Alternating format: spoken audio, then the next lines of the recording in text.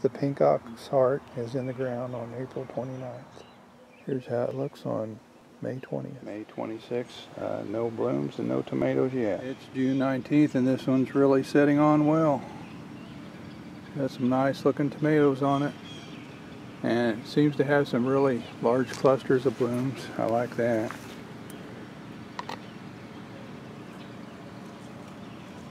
And it's growing well too. It's June 28th. And I really like this one so far. It sets on well. Hopefully the taste is good. If it is, it might be a regular for me. So far, so good. You've got one about 3/4 of the way up the cage, which is good for the heat we've had. And it's coming out the top. It's July 5th and this set on a whole bunch of tomatoes. I'm liking the way it set early. And it even has one about 3/4 up the cage, which is a good sign.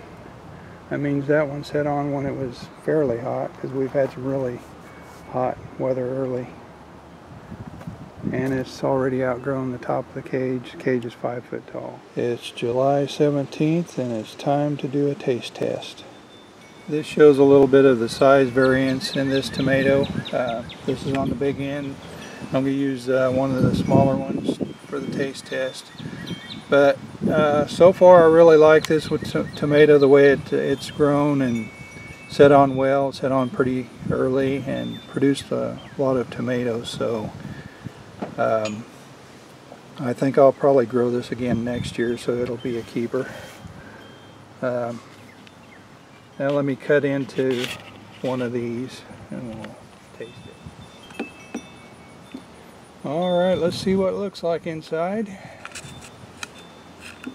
It's pretty meaty. It's got a good number of seeds, but not excessive.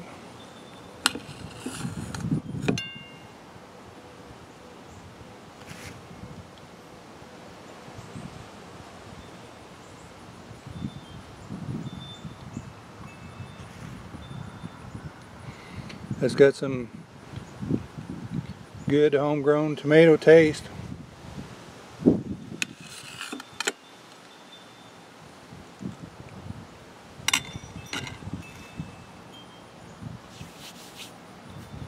And the taste of it did nothing to change my mind about growing it again next year.